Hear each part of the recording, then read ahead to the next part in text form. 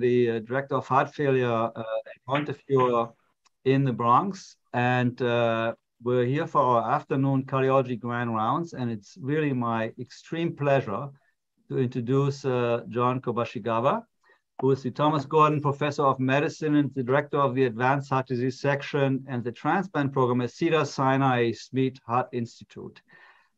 John is a friend and probably, I think, the #1 recognized heart transplant cardiologist in the world.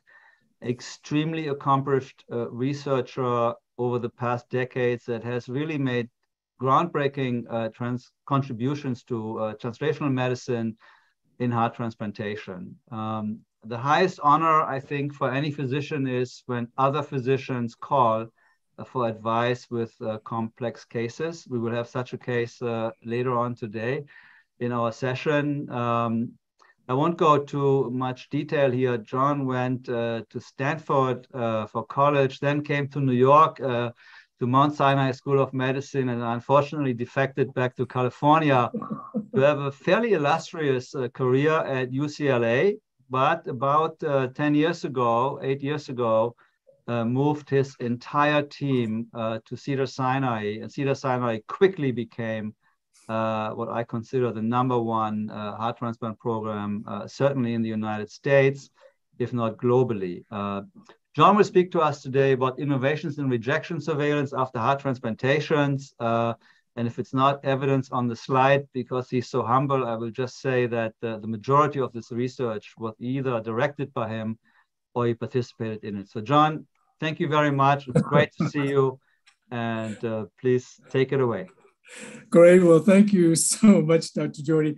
Uli has been a friend of mine for decades at this point in time. And certainly I hold you and your program in high esteem as well.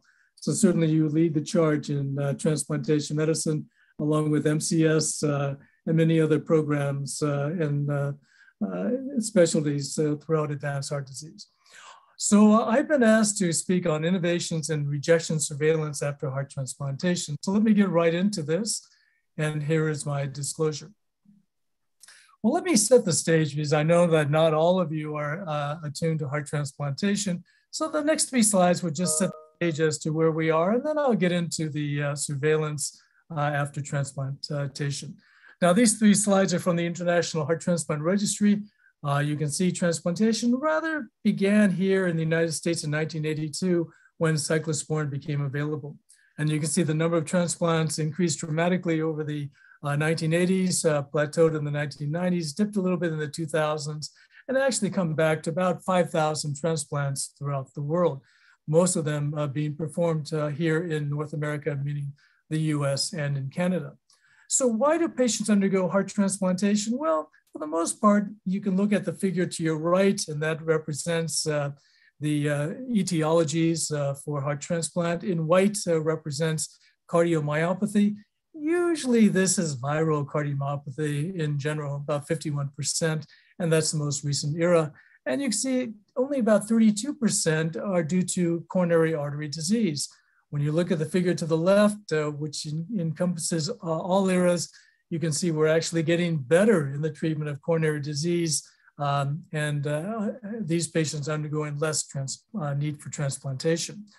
And so patients ask me all the time, well, how long will I live with a new heart? Will I live forever? Well, not quite.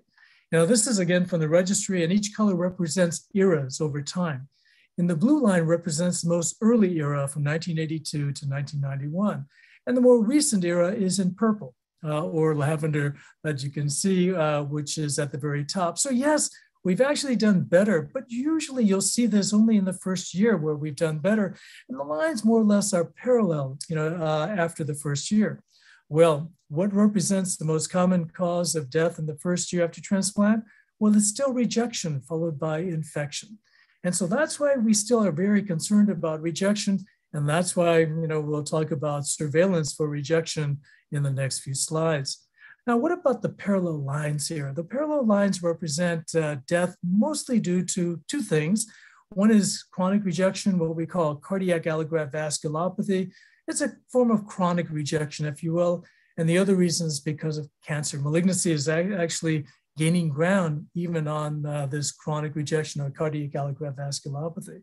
But to that note, we'll talk about surveillance of how we view or how we can surveil for this chronic rejection, again, known as cardiac allograft vasculopathy. So let me get right into it now in terms of the surveillance talk that we're going to be looking at. The search for reliable, non-invasive means for acute and chronic rejection surveillance continues. Now, the endomyocardial biopsy to which to compare biomarkers does not appear to be the true gold standard, and we'll get into that. Now, is there a better way to interpret these biopsies? And finally, can we accurately surveil for chronic rejection, cardiac allograft vasculopathy, without the need for an annual coronary angiograms? Well, maybe so. And so for the next few minutes, let me talk about these innovations in rejection surveillance. We'll talk about acute rejection surveillance. The more recent biomarker is donor-derived cell-free DNA. Then we'll turn to defining rejection with the molecular microscope. Is this better than the read from pathologists on the endomyocardial biopsy? And we call that intrograph mRNA transcripts. And then finally, we'll turn to chronic rejection surveillance using the cardiac eye box to predict CAV trajectories. The eye box represents precision medicine or big data, if you will. So let's turn our attention now to this acute rejection surveillance. Now, just a few words about the gene expression profiling, because I think that does lead the way into cell-free DNA. Well, many of us have looked at gene expression profiling with the company CareDx. And together they came up with a combination of genes that are the fingerprint of rejection. Now, this comes from the Cargo 2 trial, where basically they looked at 25,000 genes, which is actually, that's it for the human genome, came from the Genome Project 3 decades ago. And out of these 25,000 genes, they came down to 11 genes that are involved in the acute cellular rejection pathway. Now, this is a fingerprint of rejection. Now, you might think it represents all these immune-related genes, but actually not so. You know, these genes are in various categories. There are several in each category: T cell priming, proliferation and mobilization of erythrocytes, platelet activation, steroid responsiveness, and there are some unknown roles as well, but all 11 genes are in these categories here. And so the issue here was that the study that was done was called the IMAGE trial, and we'll get right into that. But this, again, only pertained to cellular rejection and not antibody-mediated rejection. So this was the IMAGE trial, 602 patients randomized, basically half to genome expression profiling, the simple blood test, or to the usual endomyocardial biopsy group. Now, biopsies were performed not only the first year, but second, third, and fourth year after transplantation in these groups. And so it didn't all represent just the early first-year transplants. And in fact, it started off with 2 years plus and then moved backwards to 1 year. And so a very small minority of patients, less than 20%, were actually enrolled at beginning at 6 months after transplant. Well, what did they find? Not surprising, actually the same. In terms of the biopsy or the genome expression profiling, if you looked at the primary endpoint, it was a combination of 2-year incidence of composite endpoint of hemodynamic compromise rejection, which is severe rejection, graft dysfunction, death, and or retransplant, and was similar between the gene profiling group and the biopsy group. All right, so at least we have something to tell us whether or not there's cellular rejection that's there or not. What about antibody-mediated rejection? Because that's really taken on a life of its own, actually, in terms of its designation and also in terms of its interpretation. And now we have better ways to detect antibodies and for antibody-mediated rejection as well. So how do we do this? Well, let's turn our attention to DNA, the molecule of life. Well, we all know that each one of us individually, we have our own DNA. That's what differentiates us from the next person, unless you happen to be an identical twin. Who out there is an identical twin? Well, actually, I am. So if you see me out there, that's my evil twin brother. He actually is a dentist out there. So don't worry. I won't be working on his patient's teeth, and he won't be working on my patient's heart at this point in time. All right, but let's get back to the DNA, the molecule of life. Well, when you think about it, the donor heart is coming from someone else, right? Who's got the separate DNA of its own. Well, let's say you do have rejection and you start to have myocyte necrosis, and you get release of the donor-derived DNA into the bloodstream, which does happen. The question is, can you detect it? And the answer is yes. Cell-free DNA is found in circulating blood. Cell-free DNA is released from healthy, inflamed, or diseased tissue from cells undergoing apoptosis, meaning programmed cell death, or necrosis. Cell-free DNA can be extracted from a blood sample and analyzed, and there is a steady state level due to basal rate of cellular turnover. You know, in all of us, many of our cells turn over regularly, and that is about 6 nanograms per mil of plasma of 1,000 genomes per mil. So yeah, you can actually detect it. And now with our new technologies, we can actually detect donor-derived cell-free DNA. In other words, what's coming from the donor. And what the company has done is they've taken the ratio of donor-derived cell-free DNA over the total body recipient's cell-free DNA. And that way we have some standardization to see whether or not rejection is ongoing or not. So has that been done? And the answer is yes, it has. Now, this is a very nice study by Agbor and colleagues. Dr. Palak Shah was also a first author as well. And this represents the GRAFT Consortium, a group of transplant programs around the NIH, and Hannah Valentine from the NIH also was instrumental in spearheading this consortium. So altogether, this was a multi-center prospective study of 171 heart transplant patients with a median post-transplant follow-up of 17 months. 1,834 plasma samples with percentage of donor-derived cell-free DNA was measured by shotgun sequencing and were collected contemporaneously with 1,392 biopsies. Now, histopathology data was collected to define acute rejection and its two phenotypes, both acute cellular rejection and antibody-mediated rejection, and of course, controls without rejection. Now, the primary analysis was to compare cell-free DNA levels for acute rejection, again, both for antibody-mediated rejection and acute cellular rejection, compare them to controls. All right, so what did they find? Well, this is what they found. They looked initially at the time course of when cell-free DNA would actually become plateaued. Actually, when you take the heart out, you get a lot of cutting and you get a lot of exposure of donor-derived cell-free DNA. So we expect it to be high right at the time of transplant. And that's what you see in this curve. And quite interestingly, you'll see the curve come down very nicely. So by 1 to 2 months, the cell-free DNA is almost at plateau, meaning at a baseline at that point in time. So that's when cell-free DNA becomes reasonable to detect the rejection in our heart transplant patients. So it's very nice to see this timeline, and more or less stays the same. It doesn't increase over time, and that's what we see in genome expression profiling. We'll see that level actually increase over time, but if you look at cell-free DNA, it stays rather flat. All right, so what did they find at that point in time? Well, they found this. This is looking at acute cellular rejection on your left and antibody-mediated rejection on your right. When you look at acute cellular rejection, you see the blue bar to the right. That's acute cellular rejection grade greater than or equal to grade 2. Now, grade 2 is what we treat. This is what we call moderate rejection. This is when we see myocyte necrosis. In grade 1, you will not see myocyte necrosis, and that's why when you look at grade 1, which is mild rejection, that's why you don't really see an elevation in the cell-free DNA, because there's no myocyte necrosis. You'll just see cells that are infiltrating the graft, but again, very mild level of cellular infiltration. But when you get to that grade 2, and by definition, you see myocyte necrosis, that's when you see an elevated cell-free DNA. Makes sense, So, when we looked at this type of graph and data, we go, wow, it does look like cell-free DNA is pretty good at detecting cellular rejection. Now, what about antibody-mediated rejection? Well, sometimes it's difficult to really ascertain that because you have to have two definitions. So, fulfill two definitions. One is immunopathology. Yeah, you have to see some complement fragmentations.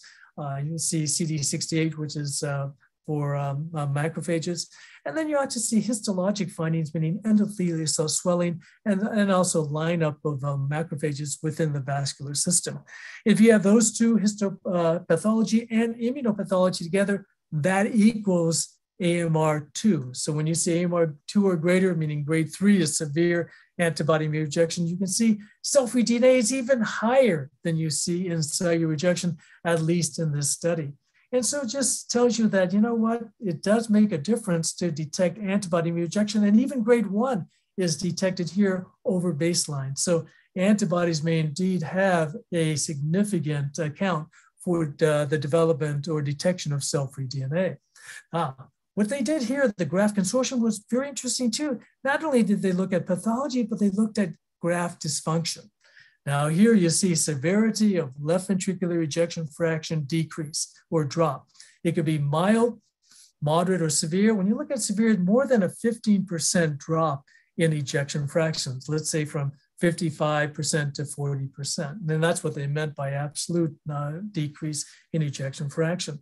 And you can see that when you have increasing graft dysfunction by decrease in the ejection fraction, you have more release of cell-free DNA. Again, makes sense, right?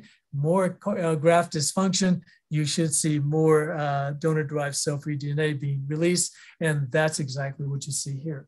Now, I wanted to put something in perspective as well, and that is antibodies. When you have donor-specific antibodies that are circulating around, does your cell-free DNA actually go up? And the answer is yes. This is from our cohort in the registry study from CareDx.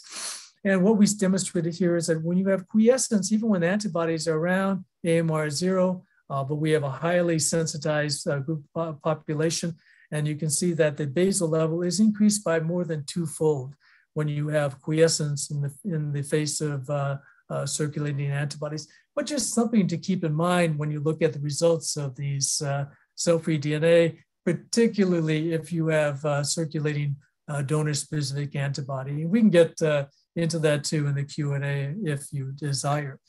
All right, so what are the clinical implications?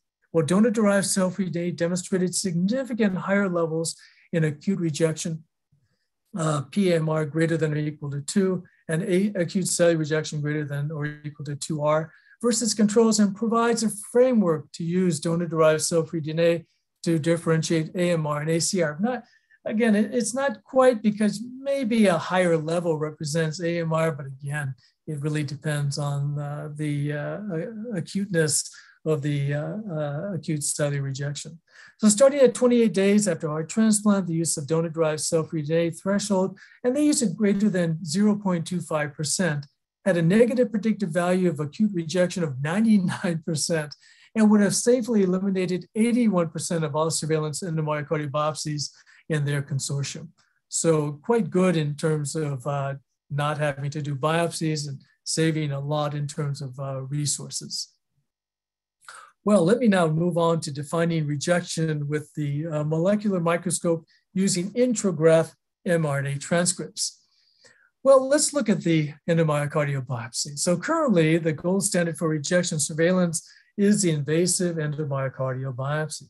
Now, among expert pathologists, there is only a 67, 2/3 concordance to identify rejection in the heart biopsy.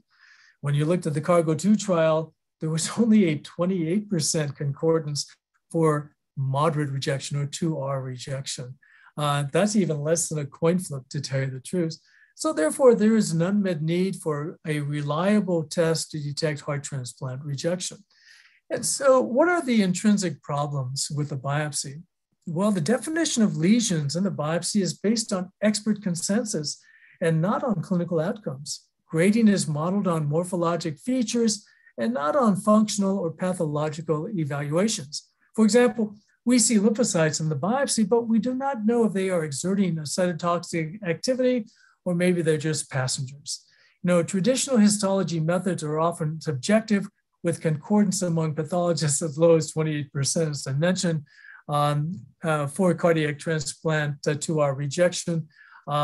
And again, and why would we see all this? Well, there's artifact, as we know. And this is what we might see in terms of artifact, an old biopsy site. You know, for those of you who do biopsies, you know that biotome tends to go in that same direction to the same area of the right, the right ventricular septum. So it's common for the biotome to be guided to the same position. So maybe you'll see repair, and sometimes that repair can look like rejection. What about infection? This is more or less very rare to have cytomegalovirus or toxoplasma to infect the heart. Yeah, you'll see cells that look like rejection. And have we been fooled about that? To tell you the truth, yes, I have. You know, many years ago, we had a patient who had toxo, was really not very symptomatic, but when we did the biopsy, we found some toxocysts. It did look like rejection as well. And finally, there's Quilty effect. This first described by Dr. Margaret Billingham in 1981. It's named after a patient, Joseph Quilty, by the way, not after a doctor. It occurs in 10 to 20% of the heart biopsies. And this is lymphocytic lesions with B and T cell infiltrates. It almost looks like PTLD, to tell you the truth, but it is not. And actually, it's not been found to have any deleterious effects or prognostic effects as well. And considered by some to be a side effect of cyclosporin. And yes, we see it in the tacrolimus era as well. All right, so let's now turn our attention to intrograph mRNA transcripts. This molecular phenotyping offers a possibility for increased accuracy in diagnosing and treating pathologic states. Now, traditional histological methods are often subjective, meaning the eyes of the pathologist, and results are, qualitative. By relating gene expression to disease states, a system can be created to diagnose pathologies. Halloran and Phil Halloran, and colleagues at the University of Alberta devised a system for identifying rejection and allograft injury in transplant biopsy samples. They call it the molecular microscope diagnostic system. And so what is this all about? How does it work? Well, they use microarrays to analyze mRNA in biopsy samples suspended in RNA reagent called RNA lather. Machine learning builds algorithms that assign probability of disease states known as classifiers. And I'll get into that as well. A classifier algorithm uses multiple gene expression values in contrast to traditional gene sets. So we're looking at pathways. We're looking at classifiers where activation of pathways that are suggestive of cellular rejection, of antibody-mediated rejection, or maybe just injury pattern. So this new biopsy results are compared to a 50 nearest neighbors in a reference set. And when we get into the molecular microscope, I'll show you examples of what we're actually talking about. And so the molecular landscape of rejection uses these rejection-associated transcripts, what we call RATs, as classifiers. Now, as I mentioned, we'll look at the T-cell, TCMR, T-cell mediated rejection landscape, and we'll look at like CTLA-4 signaling, T-cell receptor signaling, dendritic cell differentiation, and interferon gamma mediated effects. These are just small representations of these pathways that are activated in T-cell mediated rejection. Now, what about antibody-mediated rejection in the landscape? Natural killer cell signaling, endothelium activation, leukocyte extracellular interactions, and some overlap with gamma interferon-mediated effects, and many, many more. So you can see that these pathways, these classifiers that are activated are different. They're clustered into different groups to represent different types of rejection or no rejection, or maybe just injury pattern by itself. So how do we actually do this from a statistical standpoint? We use archetype analysis. Archetype analysis estimates the probability of no rejection, T-cell rejection, antibody rejections, injury that I don't have here in a single endomyocardial bite. Archetype analysis is an unsupervised method that assigns each biopsy a score based on its similarity to cases in the reference set. The scores add up to 1.0, up to 100%. It gives you probabilities of whether you're in T-cell mediated rejection, antibody rejection, injury pattern, or no rejection by itself. Now, quite interesting, what Dr. Halloran did is he not only looked at heart, he looked at kidney, he looked at lung in addition to heart to see what classifiers were being activated? Are they similar amongst each solid organ group? And what did he find? Well, they look pretty darn close together in terms of what pathways are being activated. To your left is kidney, and that represents 1,208 kidney samples. In heart, 331 samples, and in lung, only 58 samples. So that's why you see very few dots that are out there. In red represents no rejection. In blue represents T cell mediated rejection. Now these are these classifiers. These are these activation pathways. And in green represents antibody mediated rejection. It's similar, whether you look at kidney, heart, or lung, the same classifiers are being activated.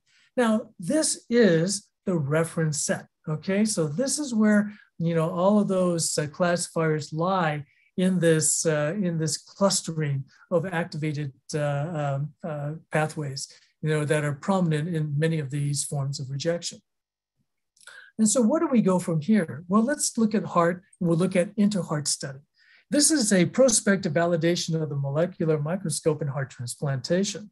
Assign molecular scores of T-mediated cell rejection, antibody-mediated rejection in a reference set of 200, biopsies. All right, so now we have some reference set clustering of which pathways are being activated. It'll be very similar to what you just saw on the previous slide. It creates a molecular classifiers that predict antibody-mediated rejection and T-cell mediated rejection. All right, so, how do we classify it at this point in time? As I mentioned, there's rejection pathways, no rejection, T-cell mediated rejection, antibody mediated rejection, injury, which is no rejection, and just minor rejection-like changes. Okay, so again, that suggests maybe something is going on. Now an injury pattern. Now we can actually look at all these injury patterns. No injury, early, mild, late, severe, early to moderate, and as it turns out, the late and severe injury patterns actually have prognostic indicators. This is when you have decrease in cardiac function or decrease in allograft function, something that we're still working on with Phil and the Interheart group. So let's give an example of what we actually see. Now, the orange triangle where the black arrow is pointing to represents your patient's biopsy, which the mRNA transcript suggests. In this case, it's lying right over the reference set, which is antibody-mediated rejection with a very high probability.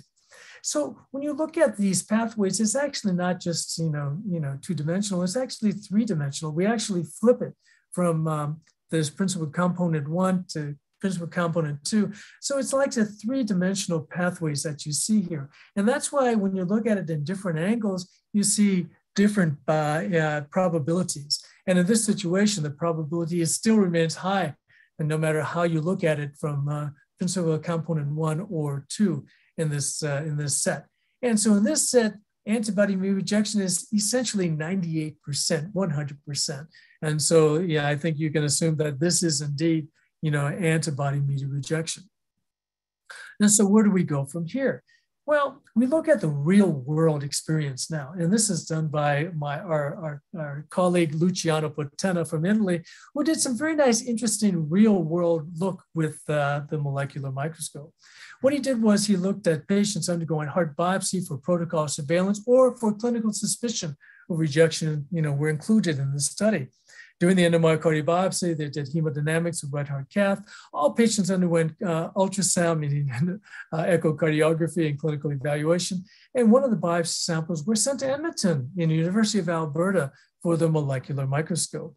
So what did this actually include? Well, it included 281 endomyocardial biopsies from 131 patients transplanted between 1985 to 2018. It doesn't mean that they had the biopsy back in 1985, but this patient just happened to be out. And that's why you see months after transplant, 350 months, that's that person who was transplanted back in 1985, had something going on to warrant an endomyocardial biopsy. So 34 females, or 26%, and the average age was 52 years of age.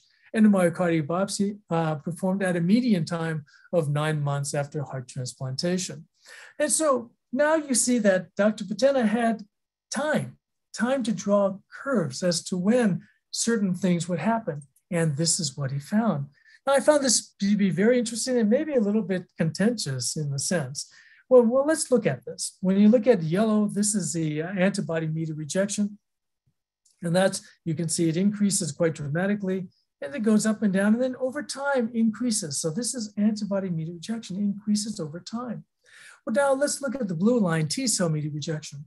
It increases early on and then dips down and more or less plateaus in about that 10% range, again, over time as well.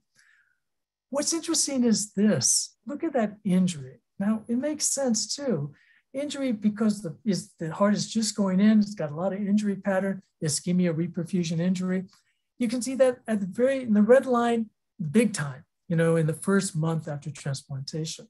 And then you see it more or less tapers off, about a little 5 to 6% over time as well. And so does that early rejection, at least what we're seeing in early rejection, is it really early rejection or is it injury pattern? And so Dr. Patena took a look at that, looked at the transcripts, and this is what he found. Now, half of the false positives of histology are related to cellular rejection diagnosed in the first month after transplant, when it actually represents injury pattern. And you can see the first month injury pattern, the classifiers are way up compared to after 1 month when it actually goes dips below the standard line. And so maybe indeed all this first month rejection that we're seeing in high levels is actually just injury. And maybe the molecular microscope or intrograph mRNA transcripts can actually detect this. Well, okay, so what did Dr. Patena do? He looked at the biopsies. This is acute cellular rejection. And in this situation, you looked at 2R rejection. And the bright red represents injury. How about that? In the dark red at the very top represents that injury, that mixed, maybe there's something going on. But you can see that a lot of that, maybe half or maybe more than half of 2R rejection in that first month could represent injury pattern.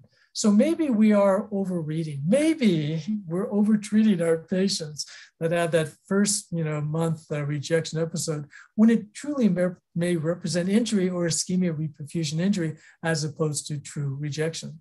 Stay tuned, more to follow on that as well. Now, what about antibody-mediated rejection? Well, when you look at AMR 1 and 2, in pink represents, the antibody-mediated rejection. So that's right on, in terms of the classifiers, what pathways are being activated, meaning, yes, pathways for antibody-mediated rejection. But again, we're seeing a lot of this injury pattern in AMR too. And above that, maybe some mixed rejection, or I should say mixed injury. Maybe there's some indication that something is going on, but maybe up to 40% or less actually represents injury pattern, again, particularly in that first month after heart transplantation.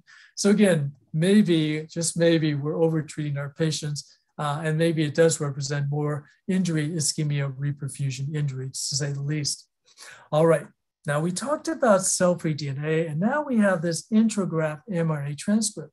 And of course, we have the endomyocardial biopsy. Well, how does the cell-free DNA and the molecular microscope stack up when you compare both to the endomyocardial biopsy?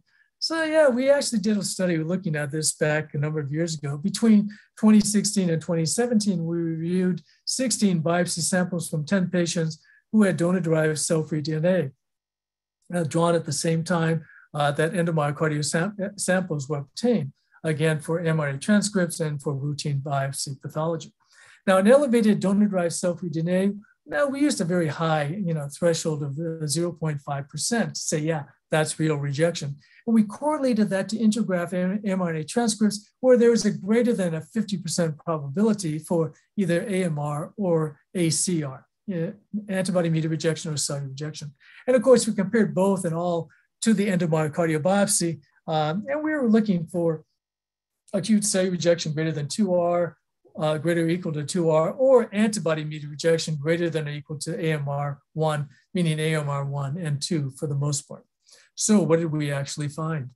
Well, we looked at the donor-derived cell-free DNA. Was it correct correlation to rejection or to no rejection? Did it make the right call?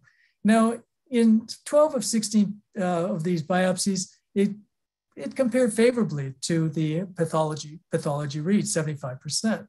When we compared cell-free DNA to the intragraft mRNA transcripts, it was 100%. Okay, then we looked at rejection in the donor-derived cell-free DNA, again, greater than a 50% probability. 5 out of 7, there were 7 rejection episodes. 5 out of 7, 71% was correct in pathology. 7 out of 7 was correct in intragraft mRNA transcripts correlating with donor-derived cell-free DNA. So maybe, just maybe, these are better indicators of true rejection. Stay tuned, more to follow on that, because there are some trials that are ongoing.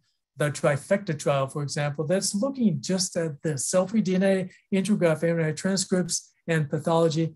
Maybe that will tell us what is the true gold standard for rejection. Stay tuned, more to follow on that as well. Okay, so finally, let us turn our attention to chronic rejection surveillance. And here we use a cardiac eye box to predict CAV trajectories. So what is the cardiac eye box? Well, the cardiac eye box is big data, basically thousands and thousands of data points that are emanating not only at baseline, but throughout the first year after transplantation. And because of that, can we use this big data to then predict what's going to happen to that patient in terms of various trajectories? Yeah, we're going to look at cardiac allograft vasculopathy, meaning that chronic rejection, but also it has implications for survival as well. All right, so when we look at the cardiac eye box, we're looking at various modalities or factors. We'll look at immunology factors like what's going on in terms of not only the rejection, but also in terms of chemokines, cytokines that are being activated. We'll look at biology, non-invasive biomarkers, gene expression profile, and histology of the biopsy. The clinical aspect, what's happening to these patients? Are they having graft dysfunction? Are they having arrhythmias that might mimic rejection per se? And then we take all of this data and we use it under various statistical analysis, collinearities, performance, discrimination, calibration, validation, competing risks, adaptability, and machine learning and algorithmic decision-making occurs. Algorithm can synthesize multiple variables and quantify risk. And when we put this all together, what do we have? We have diagnostic risk prediction. So have we actually used this? Well, all the credit goes to Alexander Lupi and his colleagues at the Paris transplant group. Now, they're a group of mostly nephrologists, but there are some cardiologists that are involved in this as well. And they came up with a study that we were a part of as well. And this is called identification of graft trajectories of cardiac allograft vasculopathy. And this is the study design. Now, there were over 1,300 patients that were involved in the study. About half were from France and from the La Pétier Hospital and Pompidou Hospital in France. These are two of the largest programs, and they have extensive databases. Well, this is such, socialized medicine, so they really do have a great database, for all of their patients per se.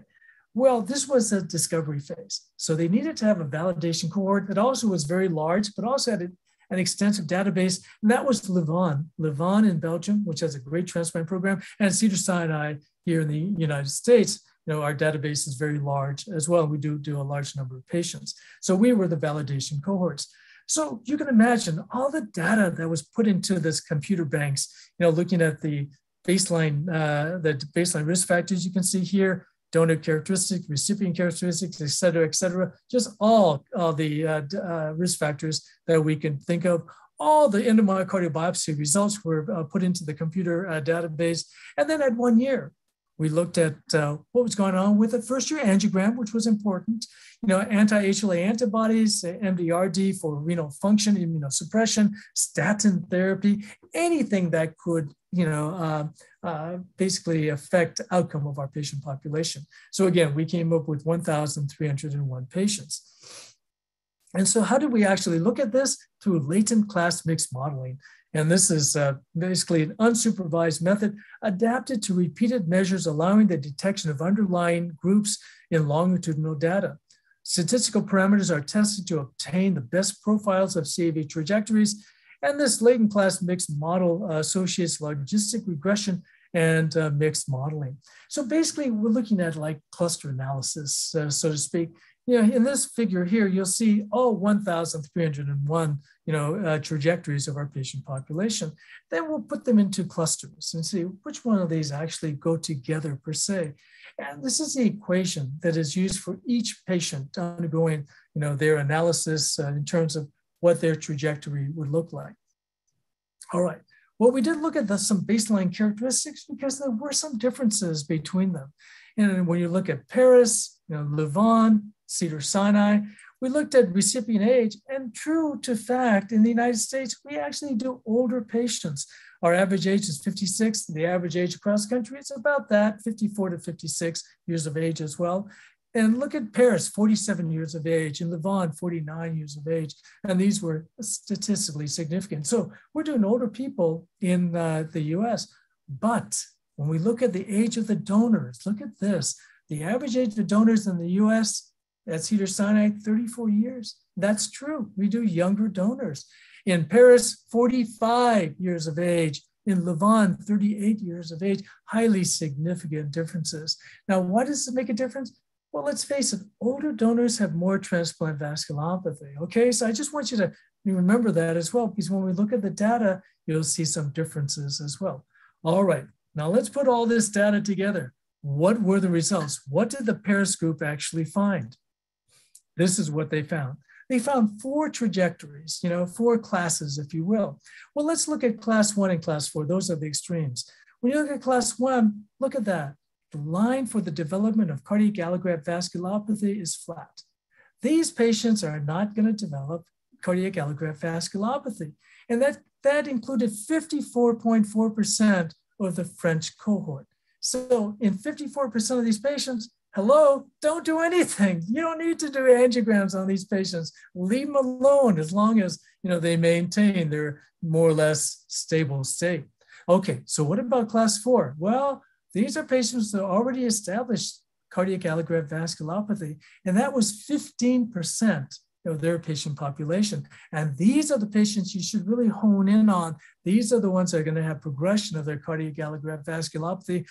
What can you do? I don't know. I mean, maybe add, proliferational signal inhibitors, keep track of their blood pressure, keep track of their diabetes. I think there are some things that can be done in this patient population. All right. So how did this look in the validation phase in terms of Louvain and Cedars-Sinai? Let's look at it. On the right is Cedars-Sinai, and it was more or less identical. All right, when you looked at the latent class 1, remember at Paris, 54% of the patients were in class 1.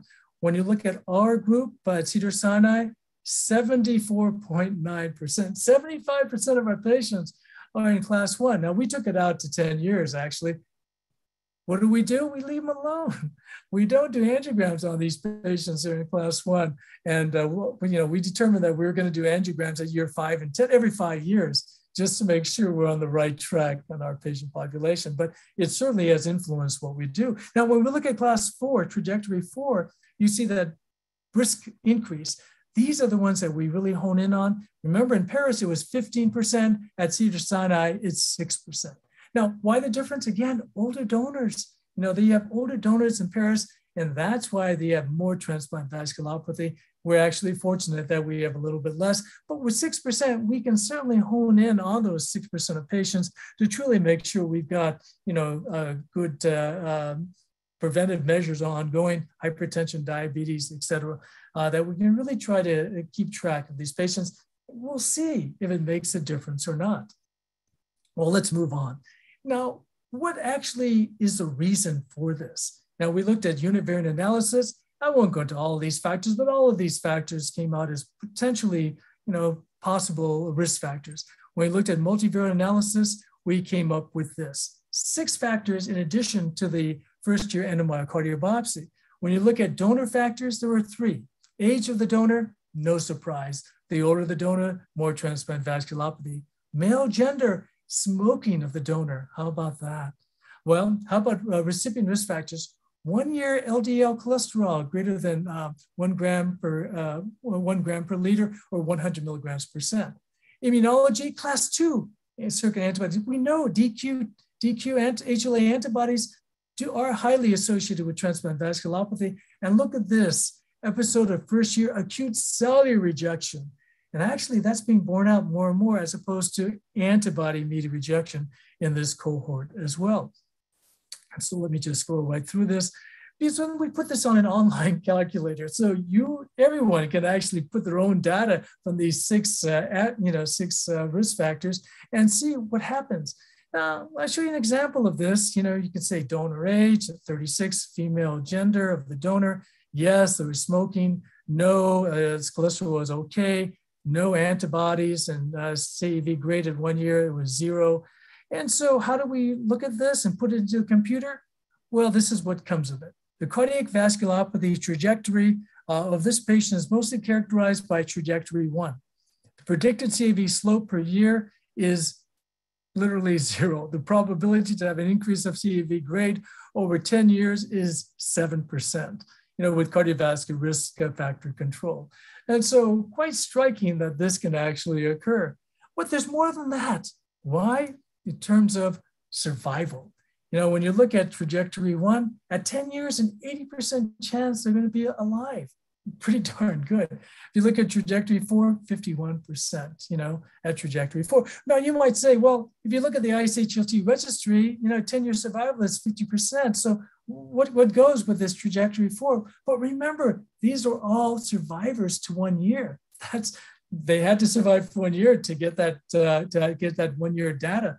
And so when you look at outcome for conditional survival at 1 year to 10 years, it should be somewhere in that 70% or greater, not 50%. So, it's quite striking that you see this poor outcome for those survivors of 1 year to survive at 10 years at best. All right, so what do we make of this cardiac eye box? Well, I won't go into all of this, but what's really exciting, and that's being evaluated by the FDA, is to use the cardiac eye box maybe as a secondary endpoint for clinical trials. Well, right now, a lot of the clinical trials that we're doing right now, the tocilizumab study, the NIH study, is a 1 year study. And wow, would we like to know what happens at 5 and 10 years, right? But are they going to do a study that lasts 10 years? I doubt it. Why? Because they can't afford to do it. And anyway, at the end of 10 years, that's yesterday's news. We're on to something new. Well, what if you could apply the cardiac eye box to that first year data to see whether or not the tocilizumab is better than placebo in terms of 10-year outcome and in terms of the trajectory of the CAV? Stay tuned, more to follow on that as well. So in summary, use of cell-free DNA to detect rejection may be an alternative to the invasive heart biopsy. Intragraft mRNA transcripts may be reliable adjunct to determine rejection in heart transplant biopsies. Precision medicine may be utilized to predict CAV trajectories in heart transplant patients to customize immune therapies. And the future of heart transplant will rest on further understanding of genomic molecular science, such as cell-free DNA, intragraft mRNA transcripts, and further understanding of precision medicine. And with that in mind, I'd like to thank you from sunny Southern California.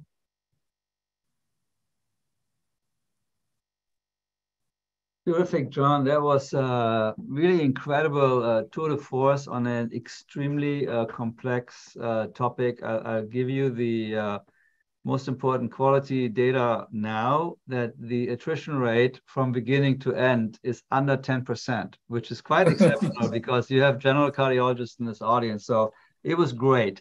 Let me start and welcome Snehalind Patel, who, as you know, is the director of our heart transplant program, and Yogita Rochlani, who is one of the attendings into the panel.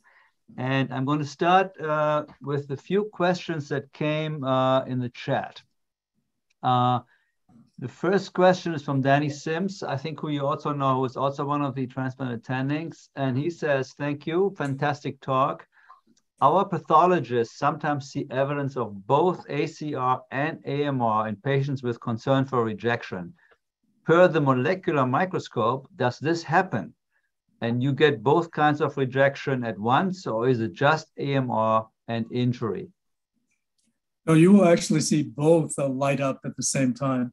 And so, yes, it does discriminate nicely for both and in conjunction with, in addition to each other. So, yeah, we do actually see that. And you actually see that your triangle actually be on both sides of both the antibody-mediated rejection and cellular rejection at the same time. So, yeah, And as you probably know too, mixed rejection has, less good outcome in terms of following these patients out. So once you start to see mixed rejection, it does have some prognostic indicators as well. Okay, very good. Another question about, whoops, my screen just jumped on me here. Another question about the molecular microscope, actually. Let me see. This is from Sasha Vukelic, who is also actually spent, I think, a month with you at some point in LA doing this fellowship here. So Sasha says, amazing talk. How much sample selection bias is interfering with result of microarray analysis of biopsy in the molecular microscope, as only one sample is used, i.e., I think you already got the question, if you have the sample that you use for your microarray from a previous biopsy site, it will show pattern of injury despite patient having, for example, ACR. That's so cool. Question, how much can you learn from one sample? What if the sample is from a prior biopsy site, even possibly a recent biopsy site? Yes, that is a conundrum that we see. If you're asking for reproducibility, the reproducibility is almost 100%. In other words, if you do the same sample over and over again, you come up with the same results. And so you do have some bias, and that's why Phil is actually asking for two biopsy samples now, rather than one. So yes, but you're going to be looking at the worst case scenario, whether or not if you have a biopsy site and you may see some, many times you'll see that you'll see some scarring, and then you'll see some activity, and that'll give you an idea of whether or not you have actually something going on in that light as well. But you'll see both, just like you'll see both mixed rejection, you'll see injury, and you'll see activity at the same time. So I still think it's worthwhile. Now, this is the microarrays. Microarrays are like, we'll look at tens of thousands of activations of pathways. And you get a lot of noise with that as well. So that's why these probabilities are not, 100% per se. Now that's a confounder in terms of how to evaluate the molecular microscope. Now, there's something new across the board, which is the nanostring platform. And that's something that we have here at Cedars-Sinai. We're starting this as well. Now, the nanostring platform, we're able to go back to the paraffin blocks. Now, microarrays cannot do that. And so we'll be going back to the paraffin blocks to actually see what pathways are being activated, and retrospectively, or I should say, forward moving, we'll see whether or not those abnormal biopsies really did mean anything in terms of progressing on to graft dysfunction. Stay tuned, more to follow on that. Okay, great. So we have a lot of people on the call still. So we're moving from the paraffin block to closer to cardiology. And Leandro Slipchuk, who you may also recall from Cedars, says, imaging, great lecture, great to see you again. Could you comment on the use of cardiac MRI for rejection? Are you using it clinically? Yes, yes, we are using it clinically for patients where we're not quite sure as to what's happening. All right, so when you look at MRIs, we look at T1, T2 relaxation times. When you look at relaxation times, they are more or less, suggestive of edema, something going on within the myocardium itself. And then we look at late gadolinium enhancement.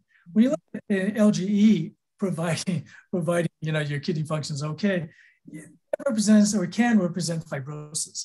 And so we'll look at, if we're looking at someone who's got graft dysfunction, we see a lot of fibrosis, and then we'll do usually a rubidium PET scan to look at coronary flow reserve for those patients. Why? We're looking for small vessel disease.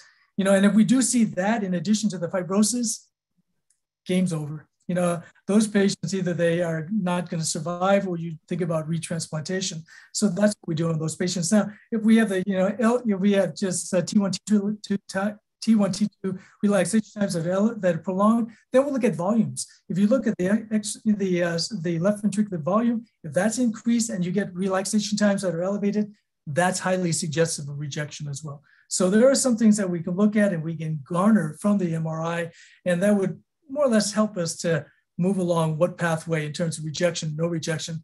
And then we'll probably do a molecular microscope, intragraph mRNA transcripts to see which therapies, humoral, cellular, types of treatments for these patients.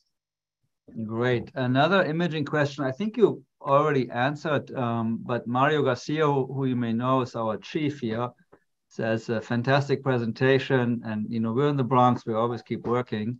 While you were giving your lecture, I must have read several echo studies done for transplant surveillance. Is there still a role for imaging in the asymptomatic patients or surveillance imaging? No, absolutely. And in fact, many of us believe that we probably can surveil for rejection just by using the echocardiogram and clinical acumen.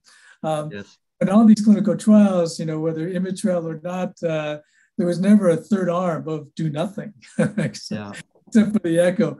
So yeah, I think, and obviously we look at that too. We look at strain patterns. We look at the thickness of the myocardium. We look at diastolic dysfunction. There's a lot of things that we can garner from the echocardiogram. Great. I think, Snehal, if you're on and I see you unmute yourself, if you have a question, let's see if we can hear you. Oh, yeah. Hey, John, fantastic talk. Thank you. First, I think, Snehal, you're going in and out with your audio. Appreciation, as a transplant, well as many others. I'll put it through the chat. Just text me your question. I'll put it in the chat. Meanwhile, I will ask my own question, which is the online calculator, right, for the risk of coronary artery vasculopathy. I think you could use this at the time of organ acceptance almost, or do you think this is still limited because you only have 1 year data? And then I have a follow-up question. In the future, we would like to apply the cardiac eye box to many issues, and I think we just have to look at the donor characteristics. We have to be a little more granular in terms of the donor characteristics. As you know, too, donor selection is an art. I mean, I wish we had a simple algorithm to use, but it really depends on, the severity of the abnormalities of the donor, meaning how thick is thick, how old is too old, and how much weight does each one have, depending on the gradation of the abnormalities. Not to, and also the recipient, right?